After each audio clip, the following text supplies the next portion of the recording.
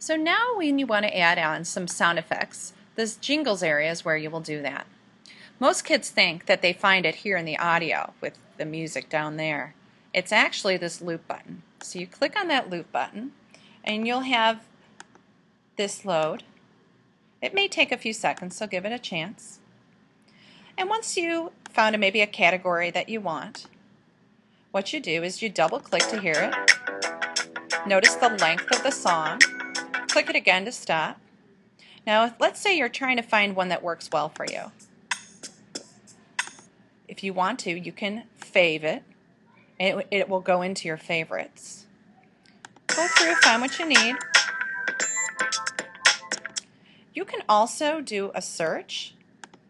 You can look through it this way, or you can type in something like crowd, and you might find it that way.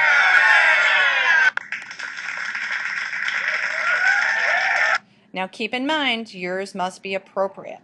I'm going to go back to my favorites, and here are the ones that are in categories of things that I found.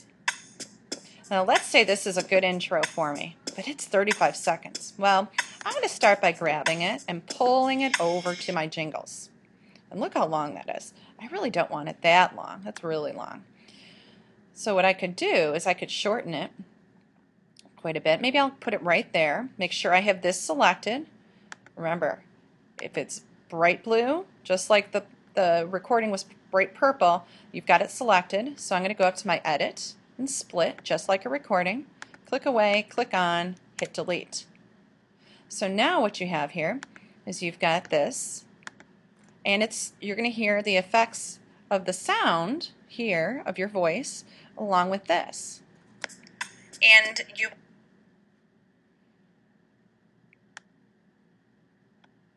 see these bars move up and down. You want to talk slowly and clearly. Okay. And remember, your stop and start button is on the space bar.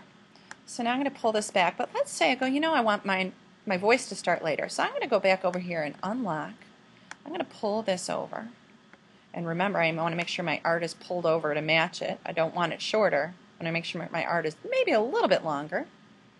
So now I'll start it over here. You can also come down to this button and go to the beginning and hit either your space bar or play. So this is my intro, and then I start talking. And you will see these bars move up and down. You want to talk slowly and clearly. There you go. That is how you add in some jingles. You can also take and split some of your recording here.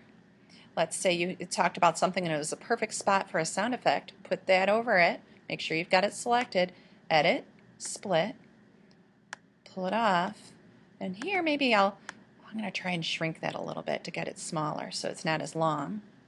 And you can find something in here, throw this in. Now that's a little bit long, isn't it? So you can come way over here, pull this back in. That's one way to shorten it as well. You can have your crowd in between. So you've got this. Down. You want to talk slowly and okay, so you can split it that way as well. Remember, you're going to want to make sure that you keep these things locked. Otherwise, if you don't and you grab and pull something over it, you might erase some of what you had recorded. So make sure that you don't do that. Even if I pull it down, it might be gone. If I think I made a mistake, I'm going to do edit, undo until I come back to where I originally was. That way I can be sure that I didn't make a mistake.